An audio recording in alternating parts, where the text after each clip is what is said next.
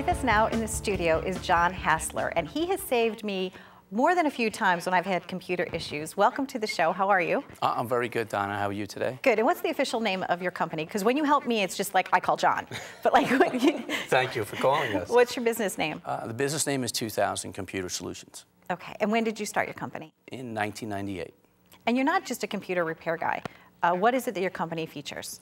Well, that's correct. We're not just a computer repair company. What we really are, we're considered solution providers, technology consultants. And our primary focus for our clients is to keep them out of trouble.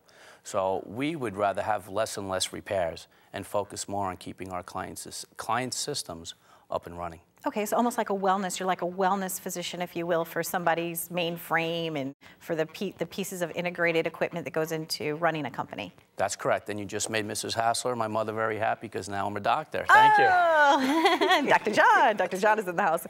Well, in all seriousness, I mean, I just have to share with my audience what happened. We were on a major deadline, and my whole computer wouldn't even turn on. And so we took the computer to John, and you made it work, and you were phenomenal. And a lot of times people do have emergency situations. So you're there to maintain everything so that they don't have an emergency, but what happens when they do? Do you answer your phone 24/7? Well, we don't answer our phones 24/7. The way we can help our clients when problems happen, you know, just about anything that's mechanical or has electric running through it is going to fail at some point in time. The secret to my success, and it's no secret, is really my staff. Okay. I have a very talented staff. They're well educated.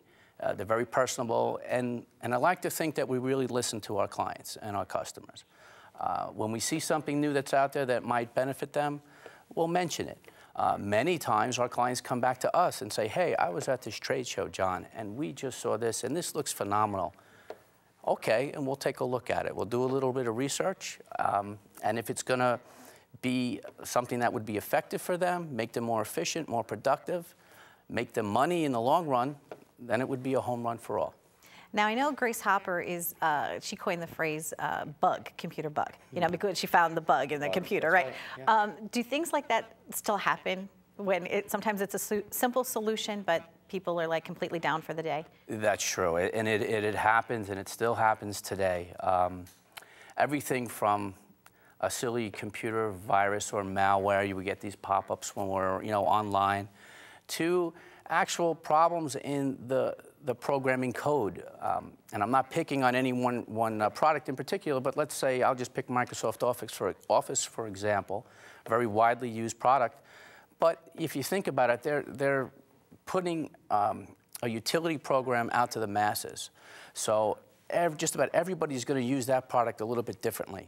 So although they try to think of every little way that each different individual and business will use it, it's going to be, you're bound to run into an issue where something just doesn't work the way you plan it. Right, that point percentage, right? It could be like 99.9% right. Awesome. It's that one tiny little thing that could, you know, really cause havoc. That's true. And you know, in our industry, you hear a lot about where they guarantee 99.995% uptime. But if you actually figure it out, and if you divide it by 365 days, I forget how many hours it is, or days even. You know, I should have actually figured that out before I said that. But it is substantial. So, for example, if an internet provider says we have 99.999, and if you're out during business day for 8 hours, well, that's a problem. You know, so you want to kind of think, if you have a business where you need to be up and running and you have customers and clients that are waiting for this information, or you have to take receipts at a restaurant, for example, you want to try to work in some way that you have like a life raft or a spare tire.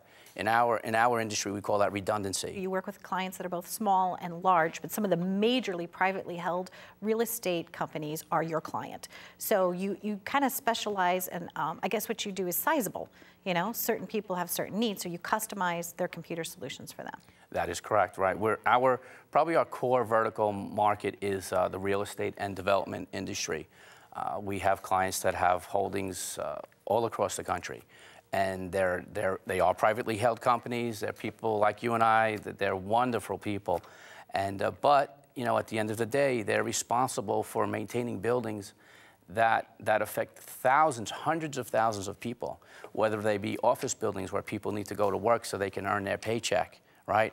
Or when they come home at night where they have to live. So our clients have properties that are either in commercial, residential, industrial, like other neighborhoods around and across Long Island. So it does vary, and they are different sizes. I mean, through the years, we've actually split off. We help accounting firms. We have been doing a lot of work in the medical field now. You know, we hear all about these compliances like HIPAA, for example, where it's all about your privacy. You know, online privacy, identity theft, that's all a big issue. And that's some of the things that every one of us, whether we're working or we're just a stay-at-home person, we're retired, you just really want to be careful, you know, what you're doing when you're online. So it's important that somebody goes to you also because you're working locally, you're right there, you know, you provide excellent service as opposed to somebody that's maybe outsourcing. You know, like if they need you, you're there for them. That's correct. I mean, there's a lot of companies that do what I do just right here in this New York metropolitan area. And for the most part, they're all good, you know, but like anything, there's not always the perfect fit. You know, you might not like the personality of one over another. So that's fine. And as I often tell people when I meet them, you know, if you're happy with the people you're working with and they're listening to you, stay. There's no reason to come to us. But if you are having some communications issues where you're just not getting the level of service that you deserve, you know, then give us a call and we'll see if we can help you out. Well, great. Thank you for visiting with me once again. Thank you for saving me many, many times over. Our pleasure. And if you need computer help, you could go to their website, or you could always find out more about John and his wonderful company at liveituptvshow.com.